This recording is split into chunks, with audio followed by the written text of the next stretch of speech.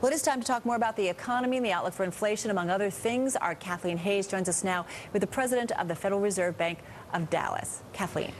Carol, thank you so much. And of course, Richard Fisher has been the president of the Dallas Fed since 2005, and he's been saying recently the bigger risk in the economy is deflation, not inflation. He's here to explain that and what he sees for the economy more broadly. Richard, welcome. Great to have you in studio. Thank you for having me. I appreciate it. Well, so for starters, let's just pick up on this, because you have been saying in so many speeches you still think deflation is the greatest risk. But every time I see that, I go, but Richard, I'm talking to the TV screen. The bond market is sold up, big move up in Treasury yields. Right. There's this concern over the Fed's balance sheet, and oil, it's sold off a bit today, but it's still over $70 a barrel. I mean, are you starting to shift your view? No. Look, the objective is price stability. And deflation is as bad a menace or as evil a spirit as inflation is. You know that I'm, if not the most extreme hawk on inflation, I'm certainly extremely wary. All my colleagues are. I'm not alone. But the price pressures, short term, there's so much slack in the system. And, of course, long term, we all know that inflation is a monetary phenomenon. On a sustained basis, if you expand the money supply too much, you're going to have inflationary pressures. That's not the issue right now. And if you actually look through the number, look through the entrails, you have to take out tobacco, by the way, which has been a significant influence just in terms of the little mini numbers and components that go into there. But there's too much slack in the system right now. And I don't see inflationary pressures rearing their ugly heads, particularly if we conduct ourselves properly, which I believe we are doing. Well, and I want to remind people who don't follow the Fed quite as closely as I do that you really established those anti-inflation, credentials if you hadn't already in 2008 when you dissented against rate cuts because you were concerned about the Fed moving too quickly. So let's explain why you say, you have built up your street cred as a central banker. But what do you make of the fact, then, that Fed funds futures traders? Now, you were also a hedge fund manager. You were a money manager. You know how the markets work. But after the last employment report, there were 70% odds of a move by the November meeting. What do you make of that? A move higher, I should say, because you can't go lower now. Rate increase. And I know what the numbers are. But I don't pay a lot of attention. Personally, I don't pay a lot of attention to that. You have to remember, these are emotional swings. They are concerns at the margin. Personally, the idea of our tightening from where we are, I don't see it in the immediate future. I realize there are pressures on some commodities. You mentioned oil in specific. There are some pressures on commodities and so on. You have to remember they're coming off the Baltic Index, but they're coming off enormous lows, phenomenal lows after significant corrections. So yes, things are tightening up a little bit, but relative to what? Relative to a period of extreme slack. Having said that, I'm very, I would love to be a screeching hawk once again, but I just don't think it's appropriate presently. Okay, well, as for the balance sheet, though, and the concern about inflation that stems from there, the output gap is a very Keynesian argument, but we can't measure it precisely. Even Congress is questioning Ben Bernanke on that. And it's the monetarists who are saying the balance sheet is there, and if you can't exit quickly and you don't exit in a timely manner, that's what's going to cause the inflation problem. The operative words to what you just said, Kathleen, are timely manner. And we're constantly talking about, and we are constantly, as we speak, working on developing this exit strategy. I won't go into any of those details, but the fact is we're mindful of it. We're also mindful of the fact that long-term, as I said earlier, sustainable inflation derives itself from monetary policy. And short-term, it is a function more of slack and capacity constraints and so on. So, I'm not convinced, even though I watch for this very carefully, that the backup in rates has to do with a fear we're going to monetize the deficits. As you know, I've spoken out about that. The chairman has spoken out about that in congressional testimony. I think this is largely a matter of supply and demand. The Treasury is borrowing an enormous amount of money. And the economy is doing better and less worse than it was before. I'm not surprised to see rates back up. Okay, Richard, well, I'm glad you agreed to spend the half hour with me, because better, less worse, this is a very key theme right now in the financial markets, and a very important issue for the Fed as it gauges its exit strategy, how it's going to maintain price stability as we go from one of the worst recessions since the Great Depression to something like recovery. More with Richard Fisher when we return. We're back now with Richard Fisher, president of the Dallas Fed. And Richard, you were saying that you think the backup in bond yields is mainly because of supply. But what about this concern about the Fed's long-term inflation fighting credibility when it's going to be so tested. The Fed hasn't been tested like this for a long, long time. Getting out of the balance sheet. Alan Meltzer from Carnegie Mellon I interviewed recently. He said with the political pressures, Fed's going to buckle. They won't be up to the task. Well, first of all, I hold Alan in the highest regard. He's a man of enormous integrity, and I think it's good that he's pressing us on this argument. I think he's wrong, out of respect. We will do what's right. It's been very clear. Again, Ben Bernanke made clear in his testimony we will not monetize these deficits. And as you know, there are several bank presidents who feel extremely strongly on this issue. I'm one of them. But I don't think I'm that much of an oddball in the committee. I may articulate myself differently. This is something that we are charged with doing, preserving price stability and creating sustainable employment growth. You cannot have sustainable employment growth if you don't have price stability. Okay, I think here's what the people are wondering about. Let's say the recovery happens a little bit quicker than people think, okay? Ojalá. You still got, ojalá. And you still got this huge balance sheet. Right. And let's say you've got unemployment still very high because it's going to lag. Okay, it is a lagging indicator. Okay, so how do you plot your exit strategy? Are you able to start pulling back the liquidity, maybe even put in a rate increase while you've still got high unemployment? And that exit, even the G8 is calling on the IMF to help them formulate an exit strategy now. Yeah, wow. I'll be interested to see how Congress reacts to having the IMF dictate an exit strategy, but that's another story. All I can tell you, Kathleen, we are constantly aware of this. We are constantly talking about it. We're constantly thinking through what do we do to exit what we've done. Now, some of the programs we created, as you know, have been accordion-like. Commercial paper facility, for example, has been shrinking because there is a commercial paper market now. And the big bulges in the balance sheet come from the mortgage-backed securities and the small amount of treasuries that we committed to buy. And those are longer lasting. So that's really the issue. How do we withdraw whatever stimulus has come from that at the right time? But the key is to do it at the right time. How do you know? Well, that's a matter of judgment. Okay. We have lots of history here. In 1937, the Fed drew back in and created a worse situation than it did before. So I know it's a trust me deal, but the fact is we have to apply judgment. There's no mathematical formula that tells us how to do this. This is a collective judgment of 17 people that sit at that committee, led by a very able chairman, Ben Bernanke. And, you know, it's a matter of confidence. Alan, you just mentioned earlier, may not have the confidence. I do. Okay. So how about the bond purchases? Is it time to do more because rates have risen, mortgage rates have backed up, or is it time to say it's not working, the economy's turning, just forget about any more bond purchases? Well, first, the statement is not working. The reason that we underwent this program, agreed as a committee, was to improve the tone and conditions in the private credit markets. Now, if you look at a recent issue like Anadarko did last week, a BBB minus credit, enormous issue, very favorable rates. Rates have not only have spreads come down, rates have come down in the high-quality private bond market, but also in some of the junk issues that have come forward or lesser-rated issues. So I do think the program has had its impact. At the same time, you can't counter this enormous flood of new demand for money coming from the United States Treasury. So we haven't finished that program, and I'm not going to comment on the prospect of anything in the future. We're only halfway through both that and the mortgage-backed security program. Okay.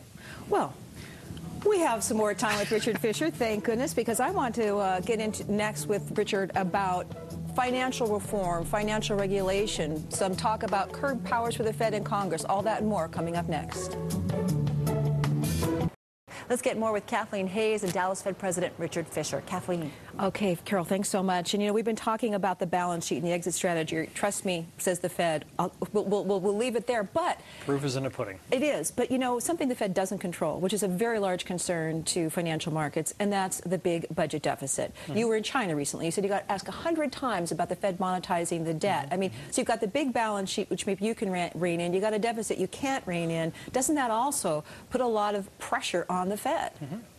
It does. We are charged with creating the monetary conditions for sustainable employment growth. That means price stability. You can't have sustainability without it. So, yes, it does put pressure on us, but we are independent, and we are independent within the government, and our job is to do what we've been charged to do. Does it create inflation pressures? In and of itself, does that big balance sheet and the budget deficit in some way create inflation pressures? Because quite apart from how the Fed reacts, I think that's another thing people are concerned about. The issue is whether we monetize those deficits or not. Little guys like me have said we will not monetize deficits. The chairman was very clear in his last testimony, we won't monetize these deficits. And that's the issue, whether you create the money. It's always been the tendency of governments throughout time, when they can't face up to what they need to do to meet their liabilities, to have the central bank print their way out. I don't feel that pressure, by the way, coming from the Obama administration. I've sensed none of it. And that's not what we're there for, and I don't believe we're going to do it. Okay, speaking of the Obama administration, the president on Wednesday is going to lay out his blueprint for the financial reform.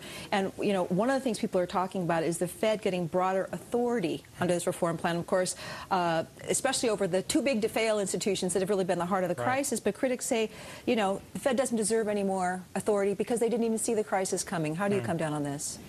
Well, you can go back and point your fingers at who's to blame. The question is, how do you go forward? I think the key thing is you have to have a system where risk can be identified. Clearly, all these systemic and other risks were not properly identified, so we have to figure out a system that gets that done.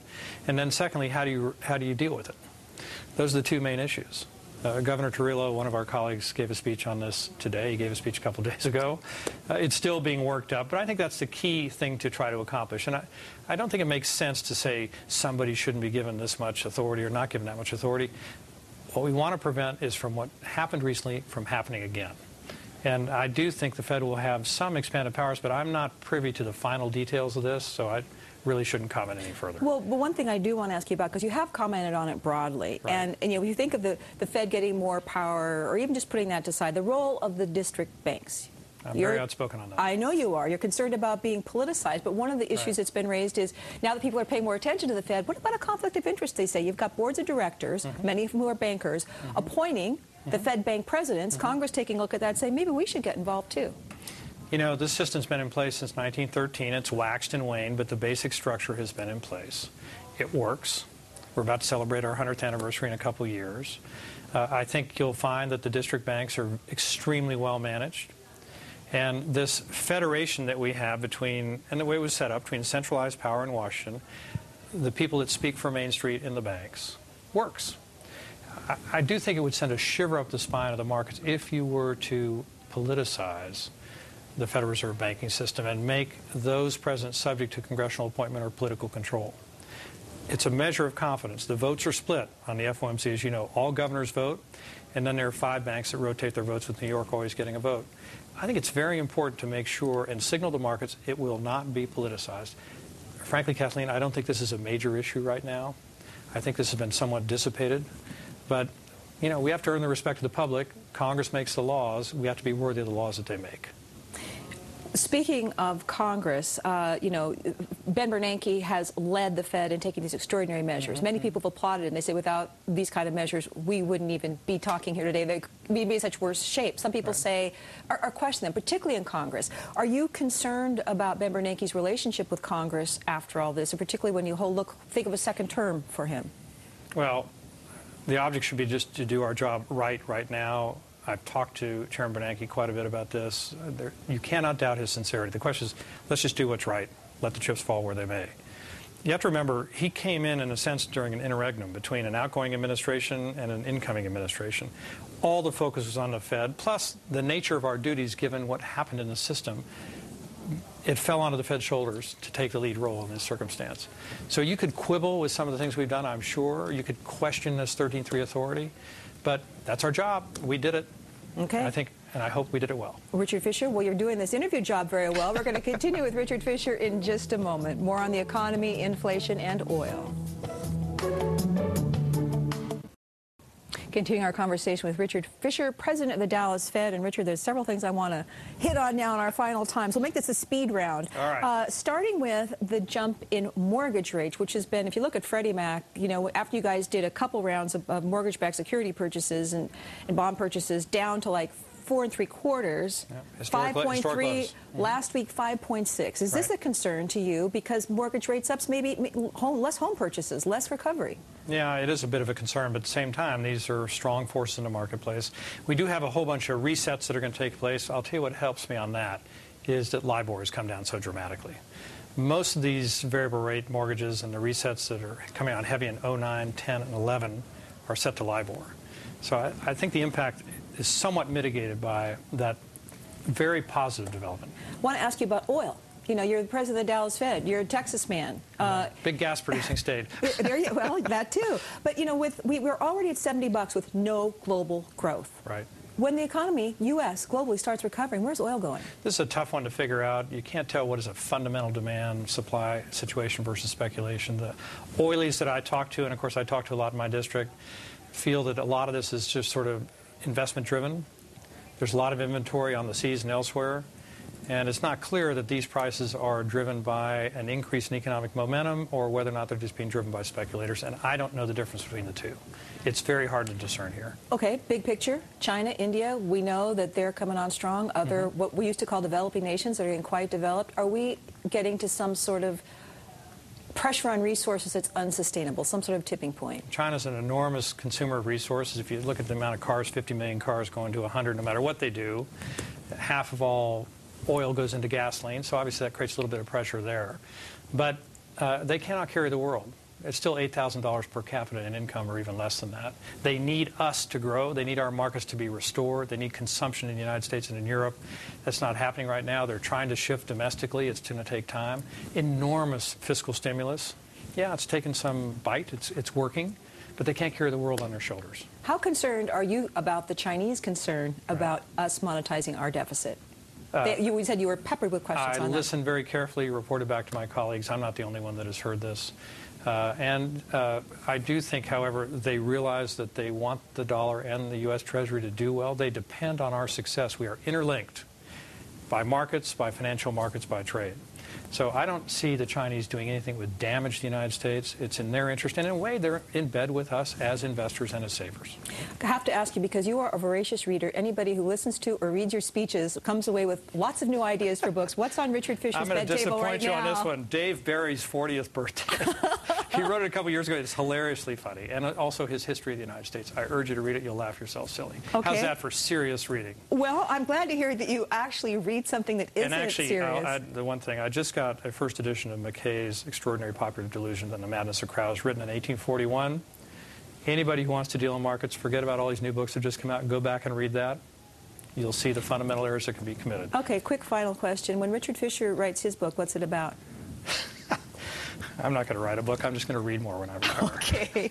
Well, Richard, thanks for joining us today in New York. We'll look forward to having this opportunity again soon. Thanks so much. Really appreciate it. I appreciate it.